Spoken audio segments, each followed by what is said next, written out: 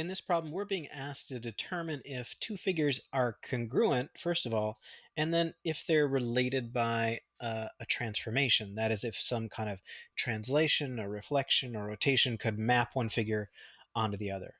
So first of all, how about, are these congruent? Figure A and figure B. Congruent means they're the same size and shape. And we can count the units along each of the sides and see that these are indeed congruent. They're the same size and the same shape. So yes, they're congruent. The second part is what transformation will map, if any, will map figure A onto figure B. And it looks, just from eyeballing this, that all we have to do is slide it down and we can count the number of units, and it looks like 7.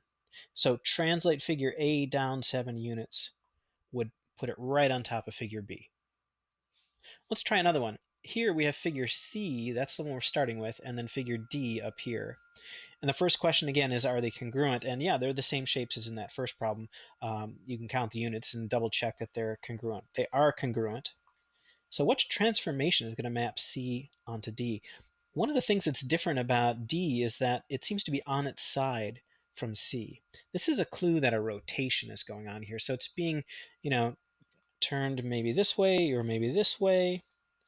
In fact, now that I draw that arrow, I can see that if I just turned this 90 degrees, it would be in this orientation, and it would actually be in that same position. You see how it's 2 units away from the axis here, and it's 2 units away from the axis here.